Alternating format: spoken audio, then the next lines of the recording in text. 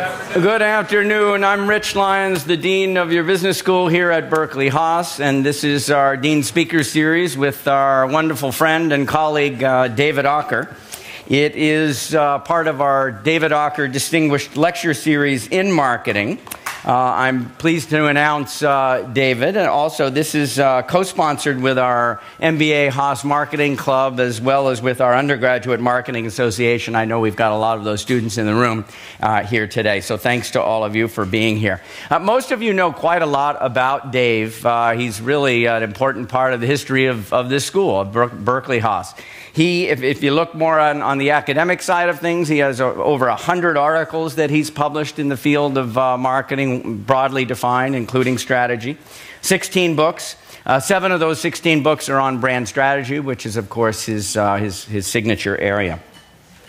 His books have sold over 1 million copies around the world, translated into many languages, some 20 languages today. He is arguably the best known and most influential marketing strategist on the planet, bar none. He is the author of the Aaker brand identity model. It is a model, I went back into my own notes, it is a model that we used here. So when Tom Campbell, if you recall, became the director of finance, served the state of California in 2004 and 5, I was his acting dean, and the first person I turned to was Dave Aaker. And we were thinking about some branding notes and a brand model. And I went back into my notes, so you're not going to be able to see this. But this is the Aaker brand identity model as applied to the Haas School. And some of the ideas that went into this, the brand essence, the core identity, the extended identity. In fact, one of the elements of the extended identity was something, we used the term authentic, that we described as independent-minded, open thinking, and the third descriptor there was confidence without attitude, which in a later permutation of our strategy became one of our defining principles. So he pushed on us to think about what our identity was, where it came from, how it would differentiate us. Most importantly, I think, how we deliver on it, right? He never lost sight of that, and he helped us to think about that. In his notes that I'm referring back to, this was an email that he sent me back in 2005 with a bunch of notes on how to sharpen the identity of the school. In those notes, one of the things he says is, look, we need to be honest. The brand of Berkeley, the reputation of Berkeley, is sharper and better known around the world than the brand of Haas. At the time, our alumni magazine was called Cal Business. Well, Cal Business, I'm an undergraduate here. That's heartstring stuff for anybody who's an undergrad. But boy, Cal is an athletics brand. It is a local brand. Say Cal in Shanghai or Sao Paulo. Nobody knows what you're talking about. Say Berkeley in those places, everybody knows what you're talking about. And it wasn't long after Dave sent me that email that we changed the name of our alumni magazine. It is, of course, now Berkeley-Haas. It is no longer Cal Business. This identity starts with Berkeley, and those are some of the ideas among many, many that Dave has helped us with as a school. He continues to be tremendously prolific. His newest book, I mentioned there were some 16, his newest one, Aaker on Branding, 20 Principles That Drive Success, which in many ways is a compendium of his thinking over these many decades. He's been with us for a long, long time. So many of his students have done wonderful things. Profit brand strategies. He still serves as vice chairman of Profit, and the founders still today say that they owe a lot of the seeds of that effort to him. Look, without further ado, let's all welcome our friend Dave Aaker. Thank you, Dave. Thanks, Rich. Well, I'm pleased to be here, and I'm especially pleased to have any association with Rich Lyons. He's the best dean in the world, and we're so lucky to have him. You can just feel the energy as you walk into this place. About a year and a half ago, I sort of tried to take stock, kind of reflected. I had written actually 5 branding books, some related books, a dozen articles on branding, and I blog at davidaaker.com every week, and I had almost 200 of those. And I sort of sat back and said, what's important, really, what really works, what's useful. And as a result of that, I organized these 3 dozen ideas or 4 dozen into these 20 principles, and that resulted in this book. A I told Rich that whatever you do in the introduction, be sure to mention the book can be now ordered. It'll be delivered in June. And there's a special promotion at 800 CEO Read. And that if you order 25 books, you get it at a special price.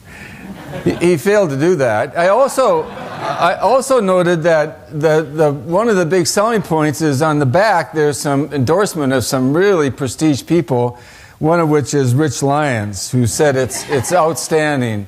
So so today what I'm going to do is to pull out the 6 biggest ideas from that set, and then at the end I might talk about the second 6. But anyway, the first of the 6 is the fact that brand is an asset. Brand is an asset. That's just huge. I mean, it's really changed marketing. Take you back to May of 1931. A guy named Neil McElroy wrote a 3-page memo. He worked in advertising for Cheme soap at Procter & Gamble. It was under the shadow of Ivory, and he got kind of frustrated. He wrote a 3-page memo, and he talked about a brand man, sort of a new function in business, a brand man. And actually, just writing a 3-page memo was exceptional because the CEO had a firm rule. All memos had to be 1 page or less. So there's an organizational behavior lesson somewhere there. That Neil McElroy went on to become the CEO of Procter & Gamble, led them from bar soap to an incredible diversified company. He later became Secretary of Defense under Eisenhower, went through one of the only administrations in the last century for which there was no war. That was Neil McElroy. But probably the most influential thing he ever did was that 3-page memo, because that started brand management. That became the accepted way you do marketing around the world since then. And but the guiding principle of it was all about tactics. How you marshal advertising, promotion, distribution, and package them all together in a process, and how you use everything to drive sales. That was the dependent variable sales. Well, fast forward about 55 years. I'm sitting in August of 1988 in Austin, Texas, in a conference entitled Brand Equity, Definition, Measurement, and Management. And I think the people in that meeting knew that something big was happening, because there was growing acceptance, for a lot of reasons, that of the idea that brand is an asset. It has equity. It drives strategy going forward and performance. It was a huge idea. It completely changed marketing. It changed who did marketing. It changed what marketing did, and it changed why marketing was, what the objective was. It was really extraordinary. So under the brand management system developed by McElroy in 1931, it was a middle management or lower management tactical kind of thing. That was the brand manager. And now the brand manager is a CMO. He has a seat at the table, along with the CEO and the CIO and the CFO and the COO. Marketing's got a seat at the table now. It's dealing with strategy. And what marketing does is now completely different. It's now involved in strategy in addition to tactics. It's not just tactical. So you look at customer insights. It's no longer, what's the best ad or what's the best promotion. It's now, what's the next growth platform. So you have Procter & Gamble with the new iPods and Downy single rinse. It create whole new growth platforms. It's really strategic. And segmentation, you have McDonald's looking at not only families, but looking at breakfast time parts, at looking at older people and so forth, and looking at people that are health conscious. Segmentation is driving strategy. It's not just tactics. And the value proposition, Hyundai, an incredible brand story. And they realized that styling and quality was really something that had to be in their value proposition. It was a very strategic decision. And, look at General Electric. When Immelt came in and said, we got to grow internally by innovation. And he charged every business to create 3 imagination breakthroughs that will generate $100 million or more in 3 to 5 years.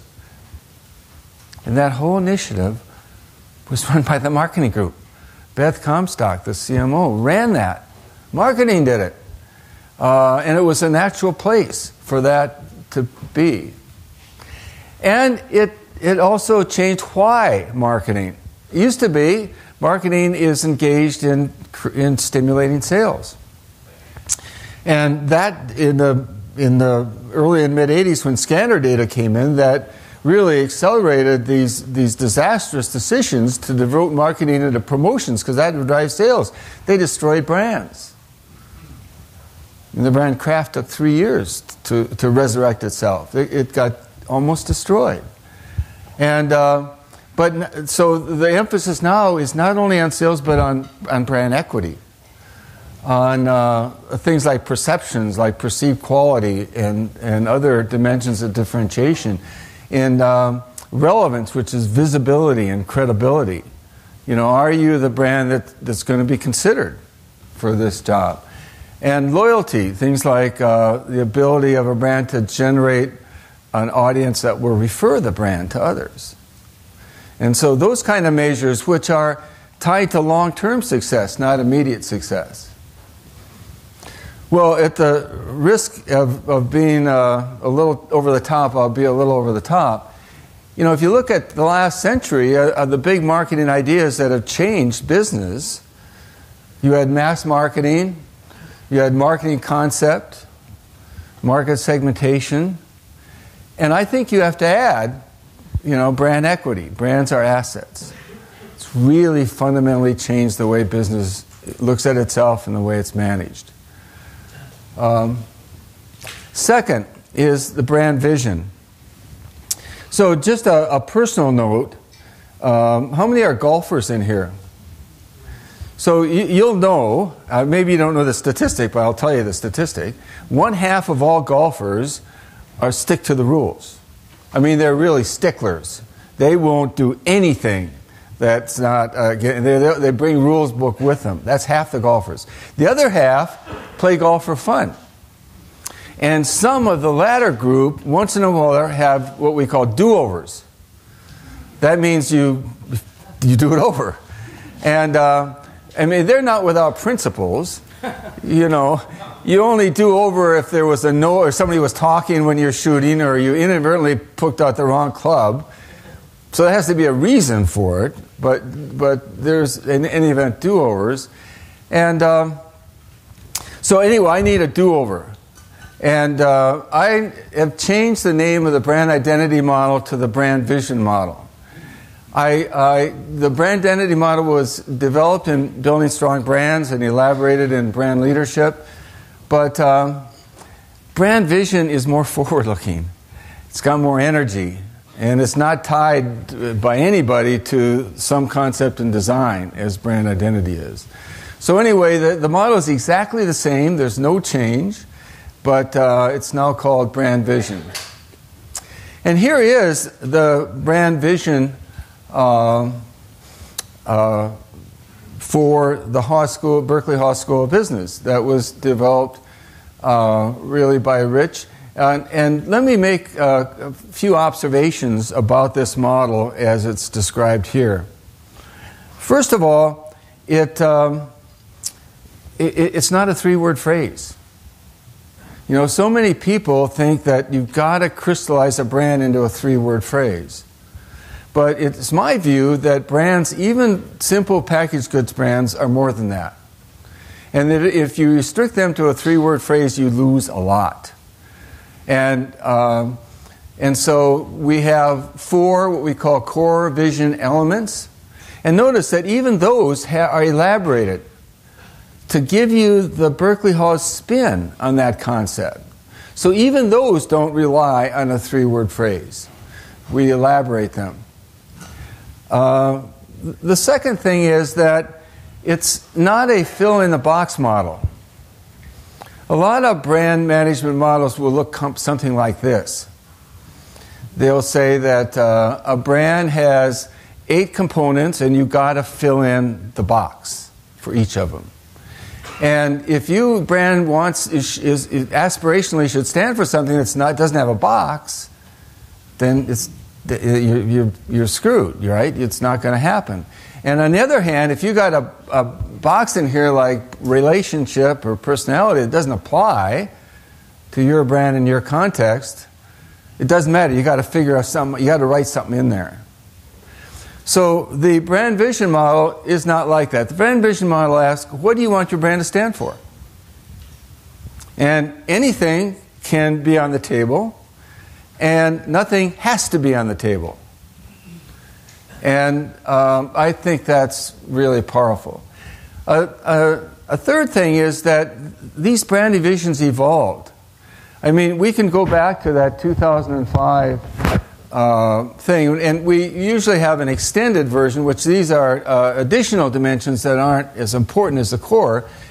But as Rich pointed out, confidence without attitude was not a core vision element.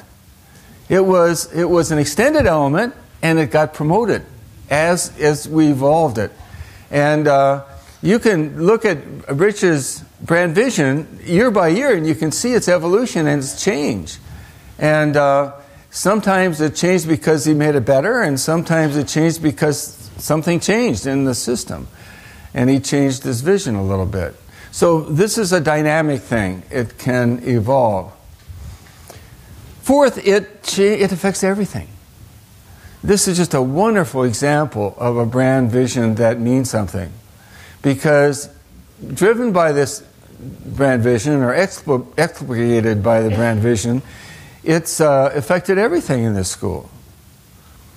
The faculty we recruit, the research centers, how the research centers are communicated, how we relate to our alumni.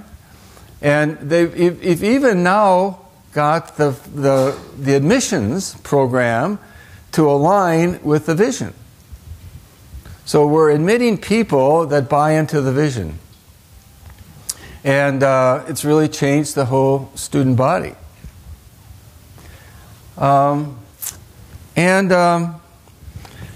Notice another thing about it. It does. Not all brand visions have a personality, aspirational personality. But when you do, you often get a lot of differentiation. You get a lot of energy. And the Haas one does. It's got confidence without attitude. And that's turned out to be really differentiating.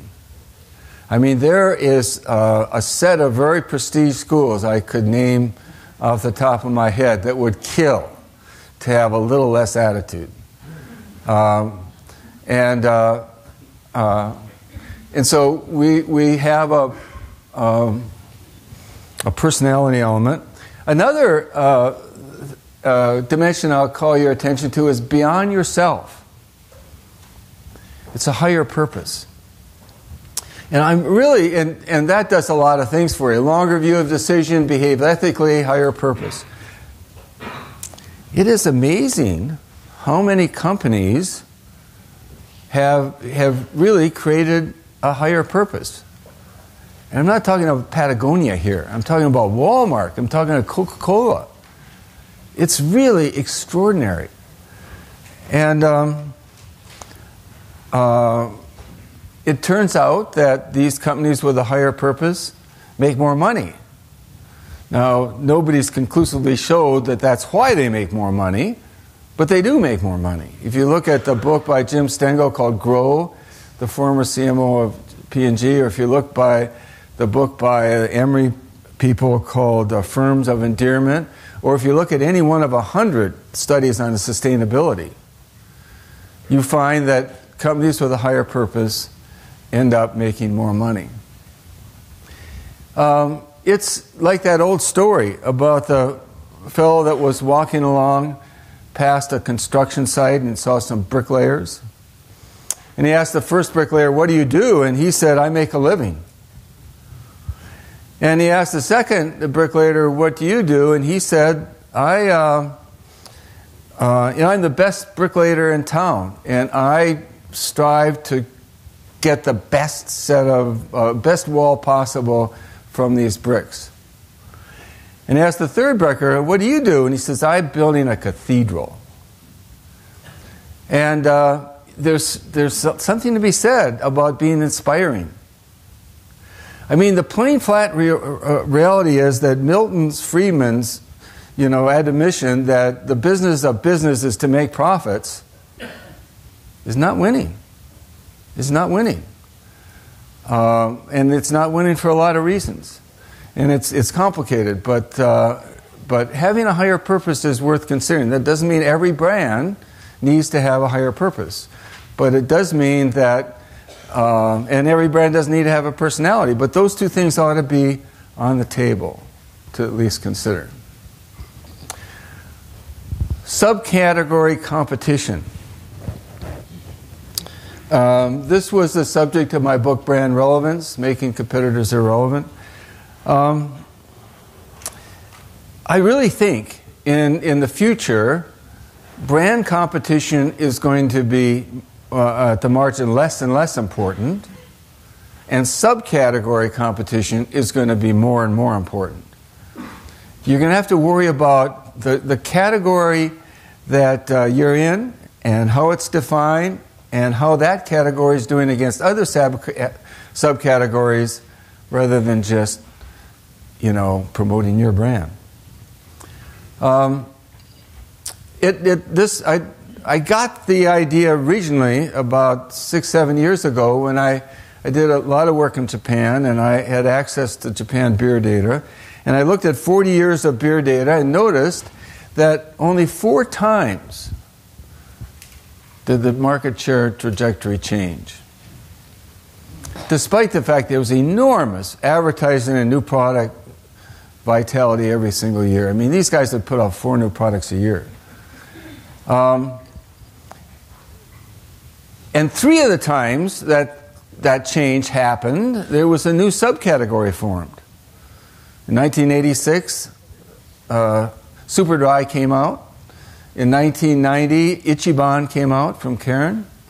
And in 2000, the Hapashu category got traction because of Kirin's leadership. The 4th time, 2 subcategories were simultaneously repositioned. Lager beer and Super Dry were both simultaneously repositioned in 1996. That changed the trajectory. 4 times, 40 years, there was any meaningful change. I mean, it's all about growth, right? Everybody, through 25 years from 1970 on, everybody was trying to grow. That was the objective of their business. Didn't happen. Nothing. And I went in the car industry. I went in the water industry. I went in the banking industry. It's the same story. Every time you see, or computer industry, anytime you see a spurt of growth and you look at it carefully, it's not because somebody did better marketing or advertising or pricing. It was because there was a new subcategory formed. So there's 2 routes to winning. One is, I'll call it my brand is better than your brand marketing. It's brand preference competition. And it's based upon incremental innovation. You always try each year to make your offering a little bit better than before. And it's based on all kind of brand preference marketing. And the problem is that it doesn't create growth. There's exceptions, but with rare exceptions, it doesn't create growth. And it's so not fun. And it leads to often, margin erosion. And then there's the other way to compete: create, manage subcategories where my brand is relevant. So now, instead of the subcategory being fixed and assumed, it's in play. Subcategory is dynamic now. And the innovation is different. The innovation, instead of being incremental, is now substantial or even transformational. It's big innovation because it has to create what I call must-haves. Something that the marketplace must have. And if a competitor doesn't have a must-have, he's not considered, he's not relevant. So winning is completely different. Winning is when your competitor's not even considered. It's not that he's not preferred, he's not even considered. He's irrelevant. So let me take some examples. You know, Marriott did some research, and as a result of that research on how businessmen used the hotel lobbies and rooms, they changed it. Make it a lot easier for two people to converse. Made it more computer friendly. Really changed the atmosphere. And that for a lot of travelers became must-haves. Siebel 7 created CMR when, CRM. And I hate 3 letters. People that call their brand something by 3 letters, well, 4 letters is worse, but 3 letters is really bad. And but anyway, customer relationship management is CRM. So you notice when I make a mistake, I blame it on the branding. It wasn't my fault. But what they did was they packaged all these software programs that related to customer interaction into one system. And so the marketplace, a lot of the marketplace, started to buy systems instead of these components. So it no longer mattered if you made the best component in the world, because they weren't buying that anymore. They weren't buying what you're making. They're buying something else. You know, the energy bar started by a real friend of the Berkeley-Haas School, the Power Bar in 1981 or so. And that was, I don't know if anybody's eaten a Power Bar, but it is really masculine. I mean, it is chewy, and it's got all the stuff that somebody needs when he's in the middle of a marathon. So Luna came out with a brand for women. It was completely different. It had different components in it. Duh, right? Different taste, different texture, different positioning. And so they created a whole new subcategory. Energy bars for women.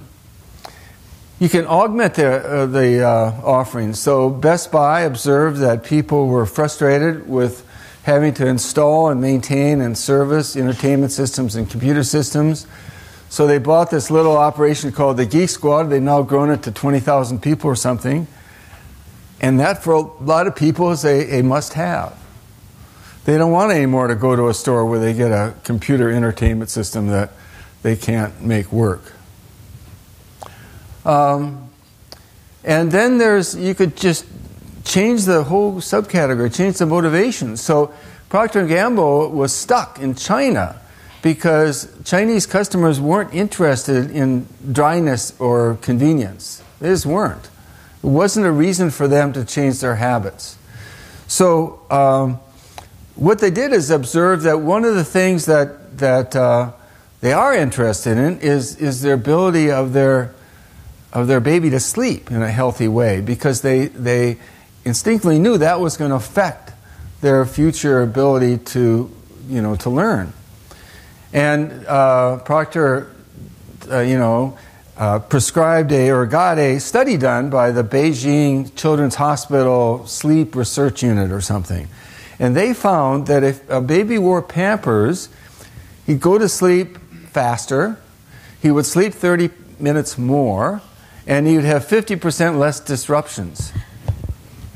So they came out with a sleep whatever program that effectively repositioned the whole subcategory. And then as part of that, they had all the mothers send in pictures of sleeping babies. Can you imagine anything better than that? And they created a collage of 100,000 of those pictures in a huge thing in Shanghai that won the Guinness Book of Records for the largest collage ever. And in 2011 or 2006, there was almost no disposable diapers sold. It was such a tiny market, didn't matter. 3 billion of them were sold in 2011, and Pampers was the leading brand, the exemplar of the whole category. So they really, managed that subcategory, and that's a way to grow. So branded differentiators. Every brand has to differentiate some way, right? So here's what happens. You have to differentiate, and you're really smart and good, so you innovate. You get an innovation that differentiates, and what happens? The competitors copy it, or even worse, they pretend or appear to copy it. So you no longer have a point of view of you're no longer differentiated. So what can you do? Well, you can brand it, and then you generate a branded differentiator. There was a colleague of Rich and mine here, Rashi Glazier, that did a study in which he showed some people an outer garment, and the other an outer garment with a Alpine class fill in it, a branded differentiator. And people that saw that one were more willing to pay more. They thought it was worth more than the other one. So even though they had no idea what this was, remember Intel Inside? Nobody knew what Intel Inside was. They paid 10% more for the computer at one point in time. So we know that it works. You look at the heavenly bed. Better bed, more pillows, a comforter, blankets, teed to the climate, and so on. You put that in a hotel, occupancy goes up. Perceptions of styling go up. Customer satisfaction goes up. It's amazing. And all the hotels are trying to copy the heavenly bed, but Weston has branded it. There's only one heavenly bed. Look at Harley Davidson that's branded the photo center in the ride planner. And so that's a service that people can will associate with Harley because they own it. And what it means is that this is a brand that's really involved in something that you really like. You look at the Haas Berkeley School of Business. The Lester Center is a branded differentiator. Now, Berkeley can say that it's going to challenge the status quo, but you can't find a business school in the country that's not got innovation as one of its core things. So we need a spin on it, and we need credibility, and nobody else has the Lester Center. And the Lester Center has the Berkeley Entrepreneurs Forum. It's its branded differentiator. So you see the implications. If you understand the Berkeley Entrepreneurs Forum is a differentiator for Lester, which is a differentiator for Berkeley, that casts a different light on the Entrepreneurs Forum for Rich and the power structure at Haas, Berkeley-Haas. It says that it has a role beyond just its role if you look at it as an autonomous unit. It sort of fits the system of brands at Berkeley. And it goes the other way. I mean, Berkeley is a branded differentiator for Lester, and Lester is a branded differentiator for Berkeley Entrepreneurs Forum as well. Because if Lester's Center for Entrepreneurship would be a standalone thing out in San Jose or something, it wouldn't have the power it does as being part of the Haas Berkeley family. But that doesn't mean we can put a brand on everything. I mean, there's always the innovation champion that thinks that it's better than it is. So you have to ask some tough questions. Is it worth branding? Is it a significant advance? Do the customers really care? And will it merit investment over time? So this isn't a license to overbrand. Customer sweet spots. So this is what we want a brand to do. We want a brand to have visibility, to stand out. That's one of the cornerstones of relevance. We want it to have energy. Brands around the world are losing energy, and those that have it have a big edge. We want it to be light. We want it to have a relationship beyond transactions. And above all, everybody wants to be a social media player. Everybody wants to figure out digital. And it's really pathetic, actually, how people just want to so bad. So what do? Well, they engage in marketing. And what's your objective in marketing? Well, it's to sell people on the offering and maybe the firm. It's to tell people about attributes and benefits so they will like and buy and be loyal to the offering and the brand. That's what we do. That's kind of what's natural. So is that going to, take a brand like Avon. They make skincare, they make jewelry, they make fragrances.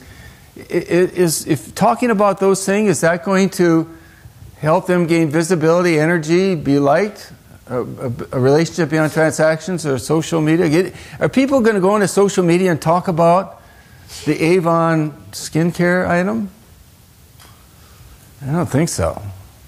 I mean, it's just not that interesting to them. They don't care.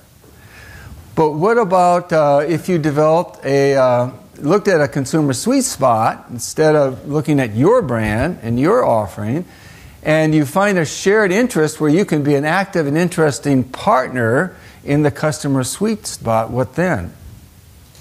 So let's look at the Avon Walk for Breast Cancer, for example. So we've got, it's been in effect over 20 years. It's raised $640 million for charity. Every year they have 8 or 9 runs in the U.S. And in these runs there are thousands of women, and some running in teams. And there's many tens of thousands that are supporting them, and millions that are aware and in some way thinking about such events. And just think about, let's see, I'm going backwards. Anyway, let's just think about how that program does. I mean, it creates energy for the brand. It creates visibility for the brand that you couldn't possibly do to end up about skincare items. And it not only makes the brand more liked, it creates a relationship with the brand, and even better, it stimulates social media activity. I mean, you go to the web to learn about the next race. You go about to find a teammate or to share pictures. And so you're engaged in social media around the Avon brand. And the Avon brand has this higher purpose to be involved in women and women's issues. Look at Pampers. I mean, people really aren't interested in diapers. I mean, they're just not. But they are interested in baby care. So Pampers has a go-to site that talks about, pregnancy, new baby, to toddler, preschooler, me, my family, and so on. And if you look at the baby section, there's something like 60 white papers. There's 240 forms. There's 21 play and learn activities. So it's in a way to connect with people. So again, if you think about those things that we want brands to do, including being active in social media, I mean, this hits a home run, doesn't it? But the key is to look for the customer's sweet spot, become a shared interest partner, instead of the normal goal is to promote our offering and our brand and our firm. So it's really a different way. And if instead of developing your own program, you could partner with somebody like Home Depot does with Habitat for Humanity. They provide materials, they provide people, they provide signage in their stores. And so they're connecting with a customer sweet spot without developing it on their own. They didn't develop Habitat for Humanity. They are just connecting to it. Final one, silo coordination. Silos are really a tough problem because they, I'm talking about product silos, company silos, and functional silos. But what they mean is silo-spanning offerings and programs are inhibited. And these days, you've got to scale. And if you can't scale, you're really at a huge disadvantage. And silos prevent that. They lead to brand confusion. If you look at Toshiba, which is on 100 different businesses in 100 countries. I mean, it's all over the place. And there's no control over the Toshiba brand. And good ideas are not leveraged. So if a good idea appears in some country, there's almost no mechanism to get it into another. And there's resource misallocation. And so what happens is the big countries, the big businesses, the big products, they get the resources. And the ones that have potential for the future don't, because that's the sort of the decentralized way that resource allocation is done.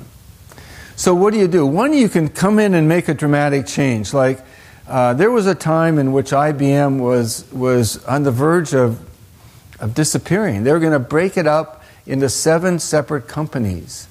These silos were completely out of control. And so Lou Gerstner came in, who's one of the great CEOs of our time, and he did some customer research. He called it Operation Bear Hug. He talked to a whole bunch of customers, he and his direct reports and their direct reports. And what the customers clearly told them is, we want IBM that takes responsibility and gives a solution to the whole problem. We don't want to buy components. And so he made IBM, a system solution company around the IBM brand. He changed the budget behind the IBM brand from 10% of the then around almost $1 billion budget to 50%. Can you imagine the pain? And he changed from 70 agencies to 1. He sent a memo to his staff, to the employees, and about some element of that. And the head of IBM Europe didn't think it was appropriate for his people, so he held it back. 2 weeks later, he was out of a job. This is really an abrupt change. But unless you have a crisis situation, unless you have a CEO like Lou Gerstner, it usually is not feasible to do this. What is feasible is to do some non-threatening rules to generate change. And this came out of a study I did that was reported in the book called Spanning Silos, which I talked to 50 CMOs and asked them, what are the silo problems and what have you done about them that worked? And the short answer is that anything you can do to replace competition and isolation with cooperation and communication is going to create real change and is going to alleviate the problem. So you can have the central marketing group look as a facilitator, like Nestle does. They have a learning center around topics like Hispanic, mom and kids, and Walmart. So it's a place for people to come together with a common interest, because a lot of different brands in Nestle's family are worried about the Hispanic market. You can be a service replier. So at BP, the marketing group did some segmentation studies, and they were so effective and so persuasive that the other business units were lining up to have them do the segmentation study for them. And you could be a strategic partner or consultant. So the central group at Frito-Lay works with the individual brands to give them insight and broader perspective to help them develop effective brand strategies. So notice something, that all these things that are done into these non-threatening roles get the central group and the CMO into strategy. Because understanding the Hispanic market leads to the potential of making some strategic choices with new strategic options. Segmentation is by its nature strategic. I mean, what product market is going to be the future? And developing brand strategy is really the essence of brand strategy, and creating the right brand vision and operationalizing it.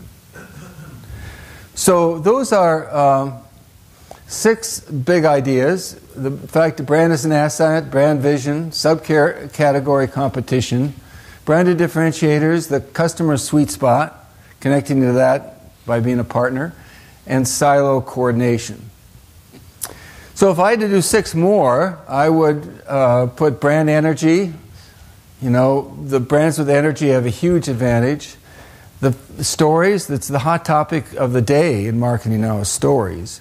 And I talk about not only stories, but signature stories, stories that represent your brand, and how to create and manage them. The higher purpose is really a big idea. Digital strategies, I mean, I can't tell you how badly people want to get that right. Internal branding, because that drives everything about the brand. And brand portfolio strategies, because we almost all manage portfolios of brands, and you've got to make them synergistic, you've got to make them have clarity, you've got to make them have energy. And so brand portfolio strategy can be really a big difference. Thank you so much for having me again.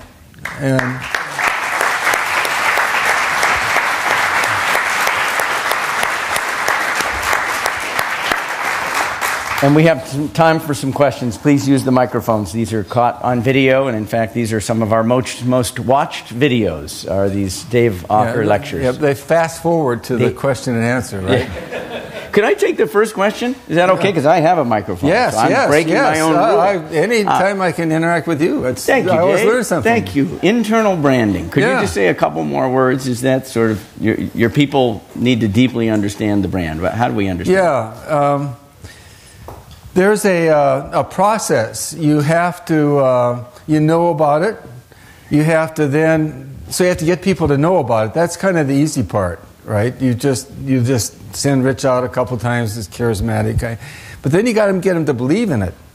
So you got to have some programs that deliver. So when they say you're going to challenge the status quo, well, now there's an entrepreneurial center, and there's B and C and D.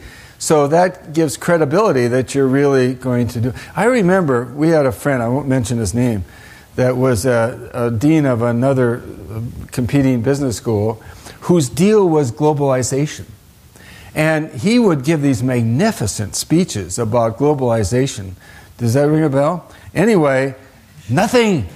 The faculty there was not one faculty hired that was remotely interested in globalization. There were no courses on globalization. There was no research on globalization. But he was out there talking about globalization. But you got to make them believe, and then you got to make them live it.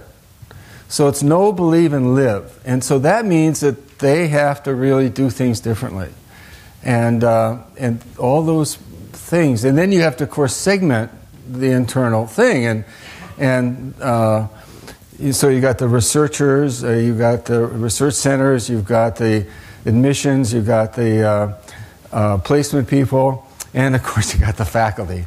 If it wasn't for the faculty, it would be a piece of cake, right?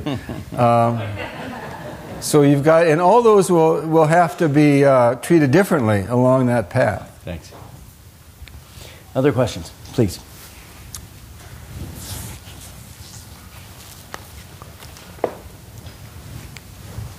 Hi, thank you for this. So I'm wondering, most of the examples that you shared are from big and well-established companies. I'm wondering, how do you see those principles apply to small and growing business, and if you have any interesting examples of startups disrupting the market using those principles? Thank you. No, I think the principles are identical. I don't think there's a separate principles. I mean, I don't think there's a separate set of principles.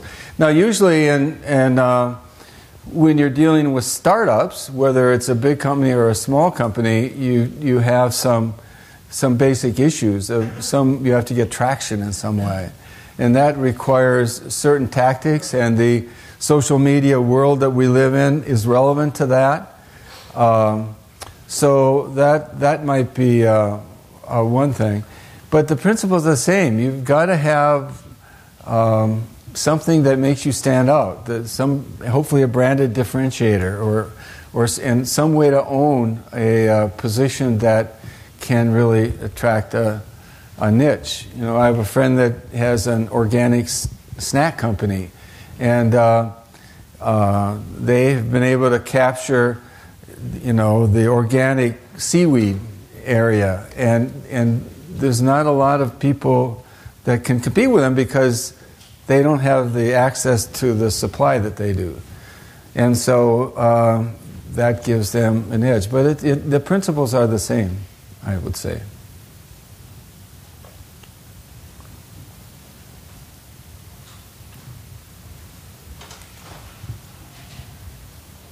I have a question about the customer sweet spot. Mm-hmm. So can we understand that in the other way, that to create engagement with customers and motivate them to move the goals as a brand, rather than just simply motivate them to purchase your products?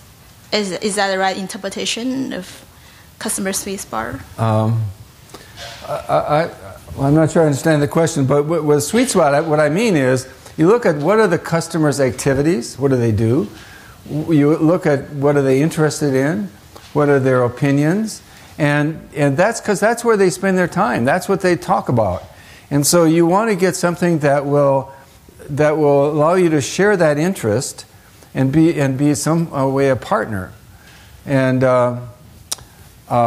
so it's a completely different way of looking at your customer. Instead of looking at how can we make this customer, you know, buy skincare items, and how can we, you know, differentiate, make it appealing, our brand's better than your brand. Instead of that, we just say, what are you interested in? And so in the case of Avon, it was, you know, breast cancer. I mean, these people are really concerned with breast cancer. Sephora has something, a website that it's called Beauty Talk. And it's that these people, a lot of their audience are really interested in beauty stuff. I mean, it wouldn't interest Rich and I, but it's they'll spend hours on the website talking to each other, talking to experts, looking about things. And it's not about Sephora products. I mean, Sephora products are there, and they play a small role, but it's mainly just how do you be more beautiful. So again, if you look at that audience, especially the young female audience, that's what they talk about. That's what they're interested in. They're not interested per se in Sephora products.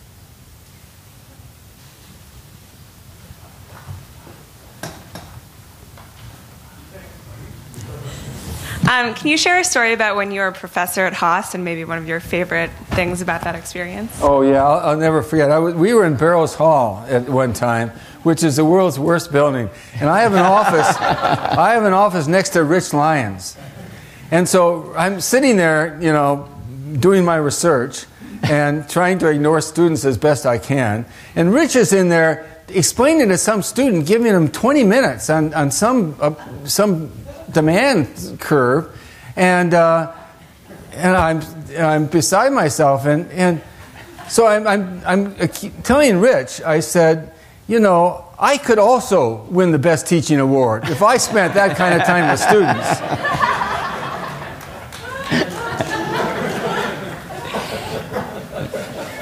Yes, priorities all mixed up. When you think about the future of marketing, of the 20 big ideas that you wrote about, which one most excites you and why? Well,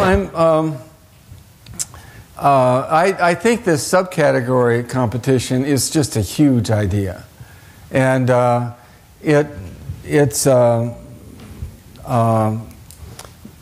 I don't know. It hasn't gotten that much traction, but I think it's a huge idea.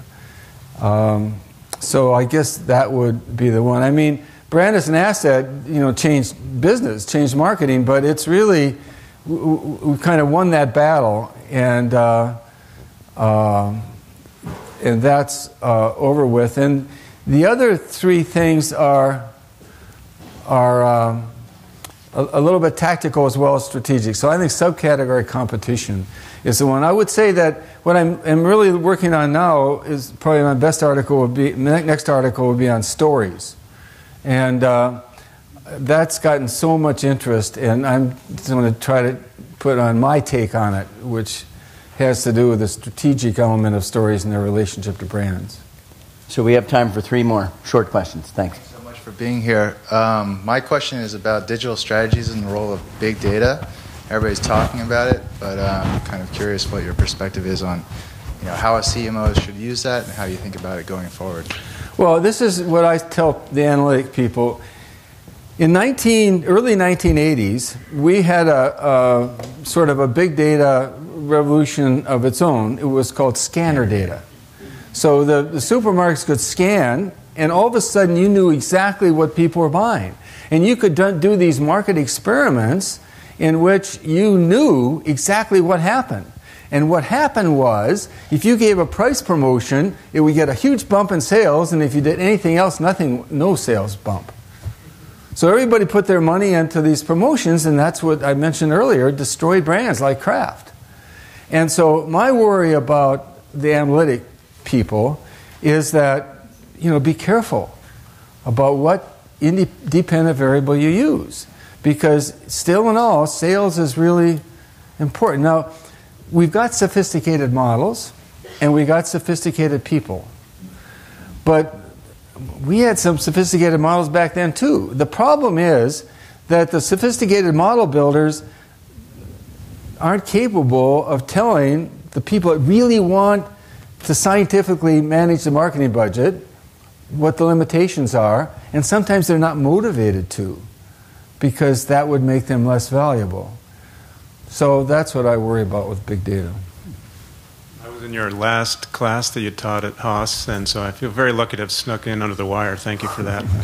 My question is, when you are encouraging companies to go out and have conversations to identify if they're creating a subcategory or just learning what they're seeking, what are the top couple of questions you encourage people to ask to get the best information as that starting market research for then potentially creating a new brand to then differentiate and so forth? Well, I have in the brand relevance book, 20 or 25 ways of generating ideas, and so a lot of people want ideas, and there's just a lot of ways you can go about doing that. I think that sort of one of the routes into that conversation is innovation, because people instinctively know they've got to be innovative. And they also instinctively know that market-driven innovation has got to play a role in the whole innovation process.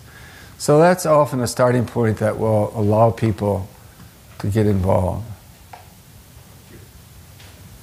Thank you for your lecture today. My question is on subcategories. It seems that products are reaching to a point that everything's commoditized, there's no sub-market or sub-segment that is not being touched. And companies are moving towards getting an emotional benefit. Do you think that by doing that, you could create a subcategory, or actually companies need to still focusing on innovation and try to push that forward? No, you definitely can have a must-have, an emotional attachment of some kind. I mean, you take a Dove, for example, the company that has, elevated the self-confidence of women and the fact that you don't have to be slender or young to be beautiful. You can be beautiful at every age and different weights.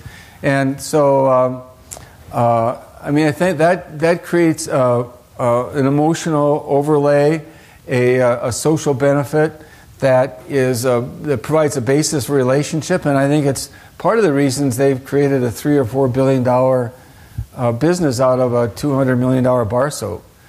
So yeah, I think definitely emotional, self-expressive, social benefits can make a difference. So all of you had at your seat this magazine on the cover, The Father of Corporate Identity. Who is that? That is Dave Aaker. And on the front page of this article, they describe him as the Plato and the Newton of branding.